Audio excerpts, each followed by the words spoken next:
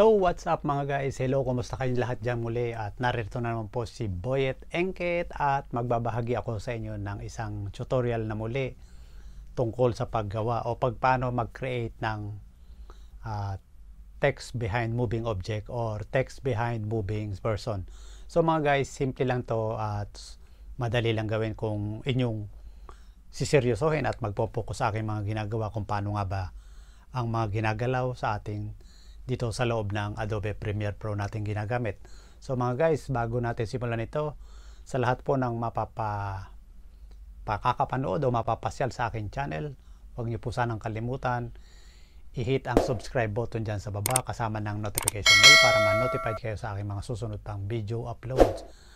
At sa mga nakapag-subscribe na sa akin, maraming salamat po sa suporta. Huwag kayong sasawa sa panonood ng aking tutorials at sana yung mga katabi nyo, tapikin nyo na rin at sabihin nyo mag-subscribe na rin po. Yan po, yung nagpe-play na yan ang gagawin natin. Kung paano yung ginawa mga guys, ito yan, madali lang yan gawin. Sundan na natin. Sundan nyo ko o sumama kayo sa akin sa paggawa. Tara guys, simulan na natin.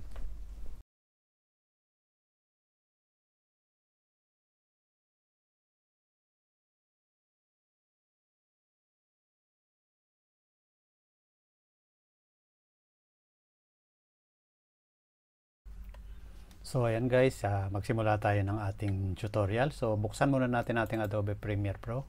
Ito. So habang nagbubukas ang ating Adobe Premiere Pro, ayan guys. Siyempre dahil bago lang tayong gagawa ng project, so click natin yung new projects. Yan. Tapos lagyan natin ang title. Ang ilagay ko na lang ay behind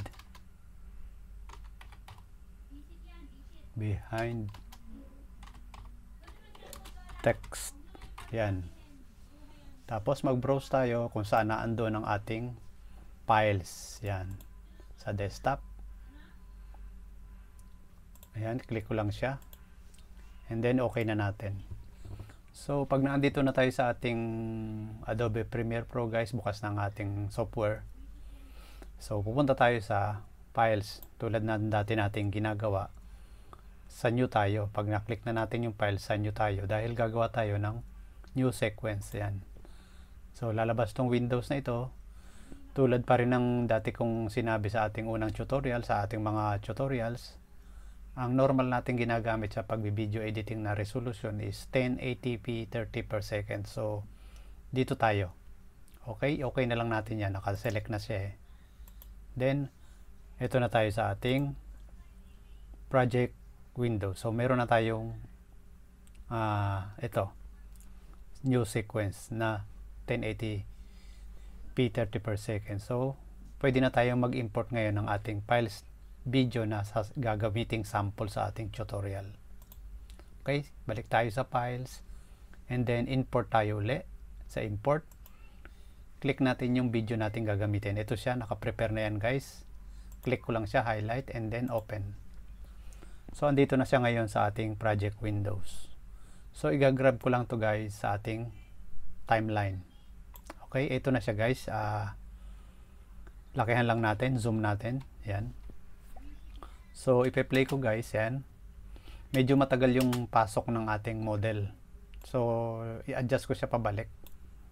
Cutin ko siya. Mas gusto ko yung mas madali siyang makapasok. So rifle delete lang siya pag nakat nyo na. So play ko uli. Ayun, medyo maaga na yung dating niya. So guys, ang ating topic ngayon sa ating tutorial ay paano nga ba gumawa ng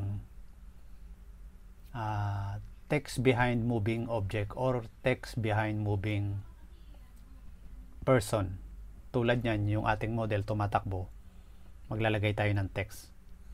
Pero bago yun guys, ang ating video gagamitin na ito or ang aking ginawang video ito na sample para sa ating tutorials ay sarili kong gawa.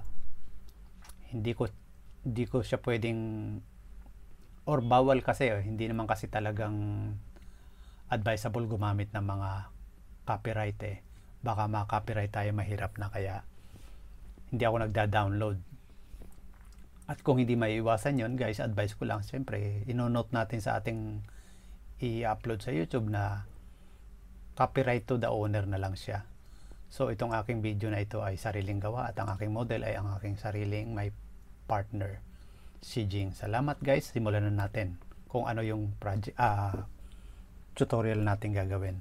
Una, aalisin ko muna tong audio dahil hindi natin kailangan to. So highlight ko siya, tapos right click, i-unlink ko lang siya, yan. Then right click ko lang siya uli at clear natin. So wala na siyang audio, video na lang siya guys. Now start na tayo maglagay ng text. Highlight natin tong video natin and punta tayo sa graphics. Pag nasa graphics na tayo guys, pupunta tayo dito sa ating essential graphics window. So click natin yung edit, yan, and then dito sa bandang kanan may text layer dyan. Click nyo lang yan and then lalabas yung mga pwede natin gamitin, text, vertical, rectangle, ellipse at iba pa. So click lang natin yung text, automatic magkakaroon tayo ng text layer dito sa ating program windows, yan. Grab natin siya sa gusto nating lugar. And then naandito rin siya sa timeline, yung kulay pink, ito yung ating text layer. Itapat lang natin or pagsabayin natin ang duration time nila, yan, sabay na sila. Pantay na siya ng ating endpoint ng ating video. So guys, pagkatapos nyan, dito sa ating text layer na nilagay na text, pwede nating palitan to ng title. So ilagay na lang natin dito, click natin yung T sa selection tools at i-highlight natin siya lahat at gawin natin siyang, ang title ay behind text. So okay na guys, at tapos pwede rin nating i-highlight lahat yan at palitan natin ng font. So punta tayo dito sa atin sa essential graphics uli, dito sa underneath ng text, ito sa column na ito, sa kaliwa may arrow. Click nyo lang yung arrow, sa kanan pala, sorry. At pag na-click nyo yun, lalabas ang mga iba't ibang klaseng font dyan. So mamimili lang tayo. So ang aking gagamiting font ay yung simple lang, ito yung Medio Vintage Road or Vintage o Medio Vintage, sorry, Medio Vintage. So click natin siya. So ayan na guys. Then para humaba-haba yung text natin, gawin natin, punta tayo ulit dito sa text, sa may BA na parang logo na yan, naka-0. Taas lang natin yung value guys, ayan. So hahaba yung text. So ayan, hanggang dyan ang gusto ko. And then pwede rin natin palitan ng kulay yan kung gusto natin. Dito, so gawin natin green para mas maganda. Ayan. So guys, ayan. Paano nga ba natin ilalagay sa likod yan? Halimbawa, ipe-play ko muna guys, ha. Tingnan nyo. So tatakbo yung babae, yung model natin. Nasa likod niya siya ng text. So ang ipapakita ko sa inyo ngayon guys, ang ituturo ko sa inyo, paano natin ilalagay yung text doon sa kabila nung model. Okay? So balik tayo. Liitan natin siya. I-rewind natin siya. Yan. Pabalik. So guys, ito ang unang reference natin. Usog natin siya ng konti. Yan. So ito yung unang reference natin. So igagawin ko siya para mayroon tayong reference. Highlight ko tong ating ginawang unang video na may text. At i-hold lang natin yung Alt sa ating keyboard at makakopy na siya. So may duplicate na ako. So itong duplicate ang ating i-edit mga guys. Ayan. So sa lugar na iyan, sa time na iyan, diyan ko gustong nakalabas ang text. So yan na siya. So ngayon, i-click lang natin tong behind text na ginawa natin sa timeline at punta tayo dito sa effects control. Nakikita nyo sa ibaba ng effects control itong behind text na ginawa natin. Sa bandang kaliwa niya may arrow, so click natin siya. Ito may tatlong tools, Yung tatlong itong tools na ito mga guys, kung nakikita nyo, yan o, nilakihan ko. Lahat yan nagagamit sa pagmamas. So ang gagamitin natin dito guys ay itong pen tools yan. Yung pen tools na yan, kiklik ko mga guys at pupunta tayo dito sa ating model. So lalagyan ko siya ng mask pot yan. So lakihan natin ha. So yung mask pot na ito guys, ito ang ginagamit nating pag cover sa ating model yan. Kukubiran natin yung mga lugar na gusto nating cover.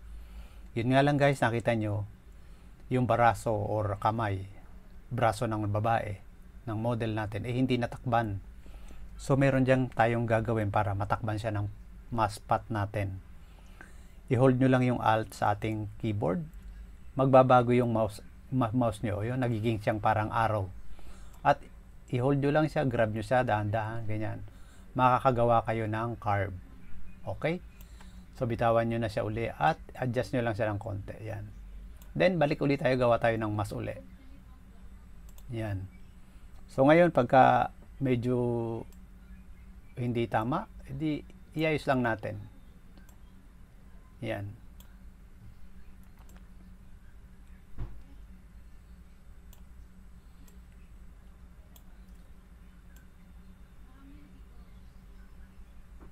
Tapos adjust lang natin siya ng konti uli. Yan, ganyan.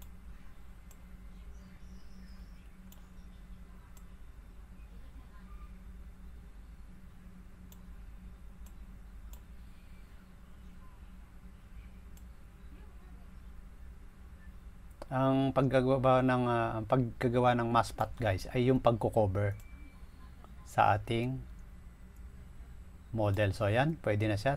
Magdagdag tayo uli. So yan, tapos carve natin siya uli dahil carve siya eh. Hit natin uli or hold ang ating alt sa ating keyboard and then gawa tayong carve. Yan, okay. Tapos ngayon dito naman, i-carve natin siya uli. Okay.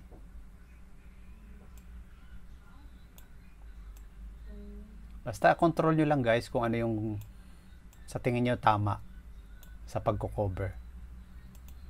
Okay. Tapos dito naman. And then dito naman guys. Okay. I-adjust natin ng konti yan.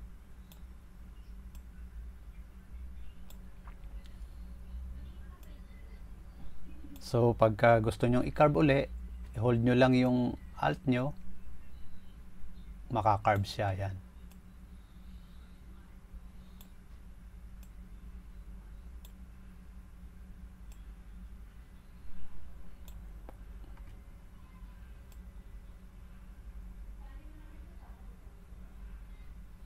So gayon guys, pagka okay na yan, so click natin dito sa dulo ulit sa kabilang dugtungan. So magko-close na siya. So nakita nyo guys na wala yung letter. Ang na-cover lang ay yung maliit kasi naka-mask pot na tayo. So susunod natin gagawin dyan guys, babalik tayo sa effects control. Yan. Nasa effects control tayo. Hanapin natin tong inverted ito. I-click natin yung box sa kaliwa niya. So lalabas yung text. Ayan ulit. Ang nawala naman yung nasa loob ng mask pot. Okay, so ang susunod natin gagawin dyan guys, punta tayo dito sa mask feather. Pwede nyo i-adjust yan, ayan, ganyan, no? Scroll nyo lang siya sa gusto nyo, yan, yung value nya, nagbabago siya, pero para sa akin maganda yan, number 6. Click lang natin at number 6 ang gawin natin. So sakto siya sa smooth ng paligid nya. Okay, so after nyan guys, ito na yung gagawin natin. Paano yan mapupunta sa likod ng babae ng ating model, yung text. Siyempre, ang gagawin natin dyan guys, gagawa natin siya ng keyframe sa bawat movement na tatakbuhin ng girl na model natin. Ano ba yung keyframes? Ang keyframes guys, yung sa bawat section or bawat intersection or checkpoint niya mula sa simula hanggang sa end, meron siyang keyframe. So ganito paggawa ng keyframe guys. Tingnan nyo lang mabuti. Okay, na andito tayo sa ating effects control, dito sa ating mousepad na nakikita nyo. Sa kaliwa niya, mayroong stopwatch icon. Click nyo lang yon at magiging blue siya. Pagdating dito sa tapat niya, meron na kayong nakikitang maliit na parang triangle or diamond. Ilalakihan ko guys ha. Ito siya. Yan ang ating first keyframe mga guys. So balik tayo, litan natin. So gagawa na tayo ng pangalawang keyframes. So click lang natin ang timeline. And then mag-move tayo forward ng ating model ng mga 5 frames. 2, 3, 4, 5. So guys, after nyan, click natin tong text. At nakita nyo na wala yung mousepad na ginawa natin. So huwag kayong mag-aalala doon. Hindi siya nawawala. Dahil may kiniklik lang tayong ibang windows na di-disable siya or nawawala. So puntahan lang natin yung mouse. Click nyo ito sa effects control dito sa baba. Pag kinlik nyo yan, lalabas yung mousepad. So ayun. So yung mousepad guys, pag lumabas na, i-grab natin siya sa babae. I-cover natin palagi yung babae or model natin. Okay? Then balik tayo sa timeline. Move forward tayo ulit ng frame na 5. 1, 2, 3, 4, 5. Then click natin ulit itong text. Pabalik-balik lang guys yan. Ganyan ang gagawin nyo. Then click natin yung mouse. Pag lumabas yung mousepad, ilipat natin siya uli sa babae. Ayan. Pause. Punta uli tayo sa timeline. 1, 2, 3, 4, 5. Ang step. Then, mouse uli. Click natin. Grab natin siya uli para takban si model. And then, timeline uli tayo. 1, 2, 3, 4, 5. 6 na natin. Yan. Then, sa ating text layer. And then, click natin uli ang mask. Cover natin uli si girl. Yan. Okay. And then, step tayo uli ng 1, 2, 3, 4, 5, 6. And then, click natin uli itong behind text natin na layer. Then, click din natin uli yung mask. Paglabas uli ng ating mask path, i-cover natin uli si girl. So, nakikita nyo guys, ito, nalakihan ko. Nadadagdagan ang ating keyframe sa bawat movement or checkpoint na ginagawa natin. Ito yon. Ito ang ating keyframe. So, nakikita nyo yung mga distansya halos pare-pareho dahil binibilang natin yung paggawa ng step ng girl. Okay, so balik tayo sa babae, sa ating model. Sa timeline, step natin uli ng 1, 2, 3, 4, 5, 6. Tapos, click natin tong ating layer, text layer. And yung mask. Grab uli natin yung mousepad sa ating girl. And then, balik tayo sa timeline. Click natin. 1, 2, 3, 4, 5. Balik tayo sa text layer. Mask, click natin. And then, dito tayo uli sa cover ng mousepad sa babae. Then, balik tayo sa timeline. 1, 2, 3, 4, 5, 6. Then, balik tayo dito sa ating mask. I-grab natin siya uli. At itakban si girl. Okay, natakban siya uli. Balik tayo uli sa timeline. 1, 2, 3, 4. Ayan, pwede na siya sa 4 kasi okay na yan eh. Ito, click natin uli ang text layer at saka text dito sa mask. Grab uli natin siya papunta sa babae. So, ayan. Na lumabas na lahat yung text, nalampasan niya na. So, i-rewind natin siya, punta tayo sa simula uli guys. Ayan. And then, play ko. So, kita nyo guys, nasa likod niya na yung text. Lalakihan ko guys ha. Ayan. Para sa inyo, lalakihan ko nang makita nyo mabuti. Tapos, ipe-play ko. Ayan. So, nasa likod niya na yung text. So, yan guys, ang gusto kong ituro sa inyo kung paano ginagawa yung text. So, nakikita nyo, medyo mali ang spelling ng text. Behind, dapat pala iyan. So, balik lang natin guys. So, gawin natin siyang E. Lahat yan, pwede nyo balikan pag nagkakamali. Ayan, behind text. Okay. So ito, nag-comedy pa tayo no guys. Nakakatuwa naman. Ayan, pinalitan ko na mga guys. Kahiya naman sa inyo. So okay guys, ayan. Ngayon alam nyo na kung paano ginagawa yung behind text. May napindot ako, alisin natin yun.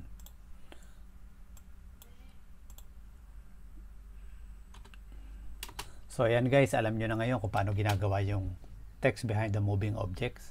Sana marami kayong nadagdagan na naman ang kaalaman nyo sa aking tinuro, at sana alam ko magagamit nyo to sa ibang pag-i-edit kaya itinuturo ko sa inyo. Hindi ito mahirap pag-aralan, medyo magulo lang sa una kung hindi nyo nasusubaybayan, kaya ang may papaya ko sa inyo, sundan nyo lang, balik-balikan nyo lang yung paggawa, kung paano ko ginawa, balik sa video. Pag medyo na hindi nyo naintindihan, balik lang kayo. Okay, salamat mga guys. Hanggang sa susunod nating tutorial. Huwag kayong sasawa at hanggang sa muli. Bye-bye muna. Salamat.